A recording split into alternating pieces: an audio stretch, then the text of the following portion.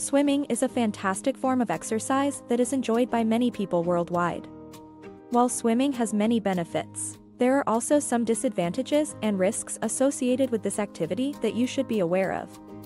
In this video, we will explore 10 disadvantages and risks of swimming that you should keep in mind before taking a dip. Number 1. Hypothermia. Swimming in cold water can cause hypothermia, a dangerous condition in which the body's core temperature drops too low. Symptoms of hypothermia include shivering, confusion, and loss of coordination. To prevent hypothermia, always wear a wetsuit when swimming in cold water. Number 2. Respiratory issues. People urinating in swimming pools is a commonly acknowledged issue, which can lead to health problems such as asthma and respiratory issues. Moreover, if the chlorine level falls below a certain threshold, it may not be effective in providing adequate disinfection. Number 3. Undesired weight gain. Swimming has a lesser-known drawback of contributing to weight gain. Researchers have found that swimming in colder water can increase hunger levels more than swimming in warmer water. Additionally, a study has shown that swimmers typically have higher levels of adipose fat, energy stored as fat, compared to runners and bikers. Number 4. Sunburn. Swimming outdoors can expose your skin to harmful UV rays from the sun, leading to sunburn. Sunburn can cause pain, redness, and even blisters. To protect your skin, apply sunscreen with an SPF of at least 30 before swimming and reapply it every 2 hours. Number 5. Chlorine exposure. Many swimming pools use chlorine to kill bacteria and other microorganisms in the water. However, exposure to high levels of chlorine can cause skin irritation, eye irritation, and even respiratory problems. To reduce your exposure to chlorine, consider swimming in saltwater pools or natural bodies of water instead. Number 6. Ear infections. Swimming in water that's contaminated with bacteria can cause ear infections.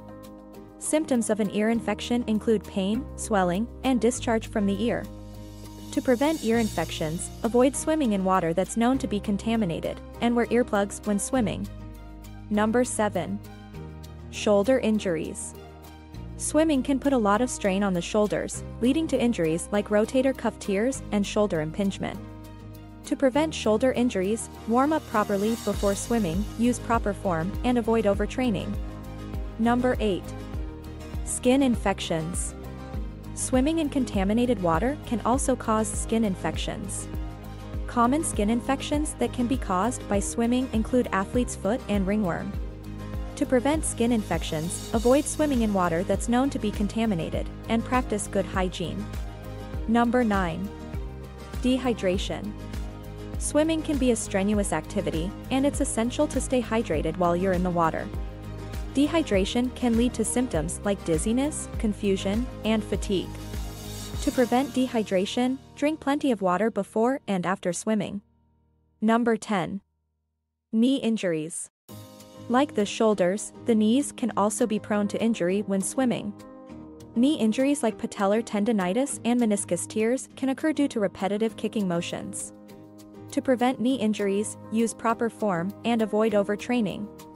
Number 11. Shallow water blackout. Shallow water blackout is a dangerous condition that can occur when a swimmer holds their breath for an extended period while swimming underwater. This can cause the swimmer to lose consciousness and drown. To prevent shallow water blackout, always breathe regularly while swimming and never push yourself beyond your limits. Number 12. Drowning.